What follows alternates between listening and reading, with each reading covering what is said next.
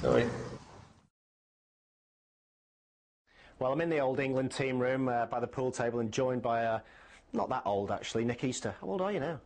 28. 20? Oh, come on. Plus VAT. You must have had a paper round on the Gaza Strip. At 17.5%, not 20.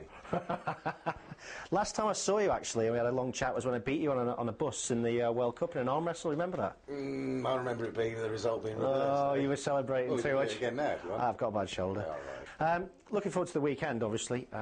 If Lewis Moody goes off, he's had the injury, he's got 10 stitches, he can't see. There might be a chance that, he might run into a wall or something in the changing room before the game and get injured. Who takes over the captaincy? You must be a contender. You'd love to do it, wouldn't you? Yeah, I'd love to do it. Yeah, I would. And a couple of times I think he has gone off. I've sort of taken over only for about the last 10 minutes. But you've got Mike Tyndall there as well, who captains his club at Gloucester, and I think you just get on with doing what you were doing beforehand. All the difference it makes is who can talk to the referee now, because they don't like talking to anyone. Is there more leaders in this England squad now? There's been chat for maybe the last 18 months that leaders need to emerge.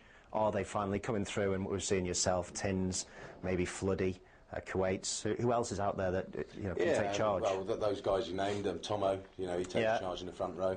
Tom Palmer's now, sort of bossing the line-outs. So he's obviously got that part to his game, and you can have too many, but there's a good call there. And looking forward to the game. Is there a special feel around the squad? Does it feel different after the win against Australia? Yeah, it does. There's confidence in where we're going.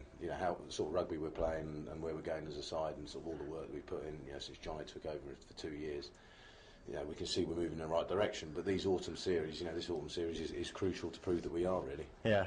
So what's the general chat then? Is it just that we've had good preparation? There's no injuries. There's no excuses really this year. This is the squad that really could go all the way to the World Cup. It's time to deliver, isn't it? Oh, absolutely. Yeah. I mean, it's the last time we'll play the sort of three Southern Hemisphere superpowers with no tour next year before we get to the World Cup. So it's a massive opportunity. If you're playing top trumps though, we beat Australia. Australia beat New Zealand. Therefore, aren't we beating New Zealand if you're playing top trumps? Yeah, but New Zealand also beat Australia 3 times in the Tri-Nations. That doesn't count. You're only good as your last game. Oh, does it? Okay. Well, if we're playing top trumps, yeah. Yeah. But we're not, unfortunately. I'm going to play top trumps, and I think we're going to win.